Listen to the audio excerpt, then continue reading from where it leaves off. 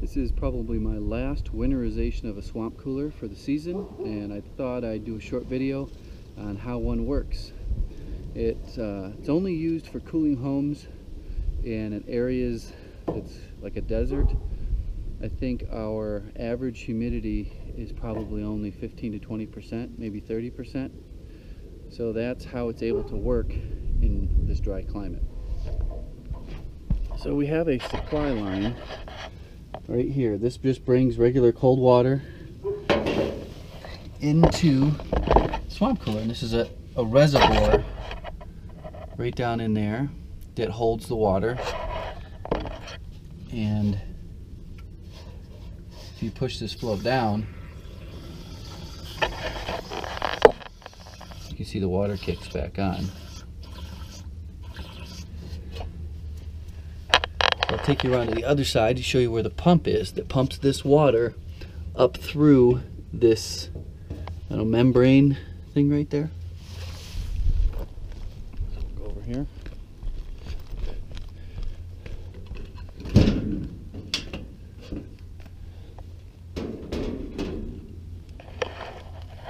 So now there's two pumps in this one. So these water pumps suck water up out of this reservoir, up these tubes. There's a tube here and a tube back over there.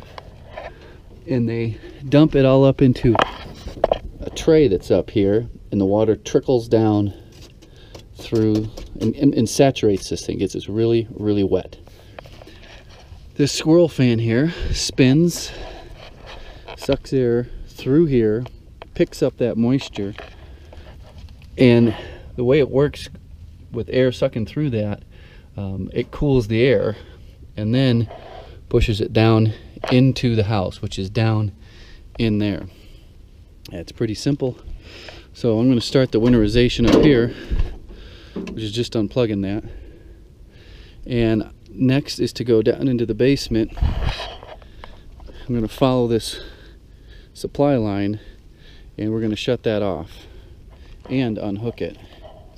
So we're now down in the basement, and this right here is the that black hose, and it goes up to a shutoff. I really don't like using these things. They don't always shut off very well. So the idea is, yeah, it's already spraying water all over the freaking place. Is you just turn this in, and it actually pokes a hole with a needle in this pipe.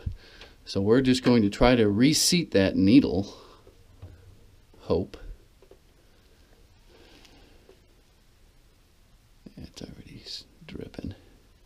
There is a packing around here, so sometimes you can tighten up this packing nut. That seems pretty loose actually. And it will stop that drip. So we're gonna loosen this other one up here.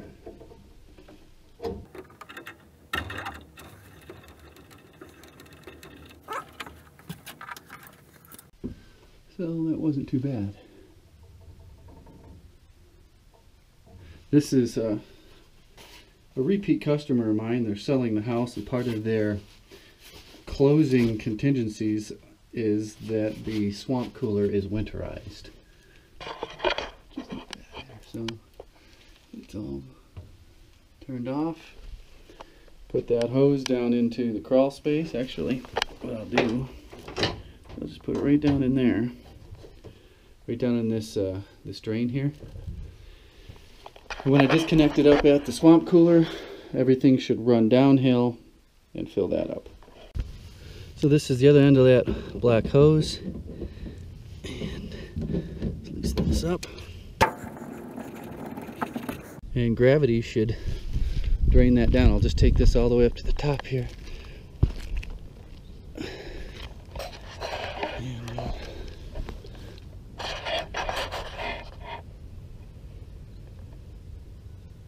I think the last thing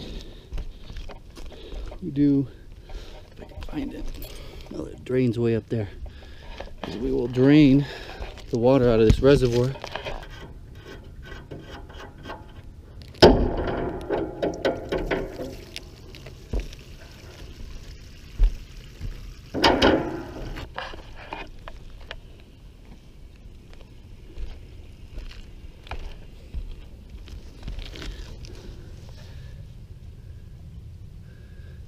One other thing for winterization and how one works is there's this little flapper here, and right in there you're supposed to squirt some oil in every year. I don't have any on me, so that's up to the new owners. When they summerize this, or in the springtime turn it on, whoever they hire needs to squirt some oil in this bearing and the bushing and bearing on the other side there.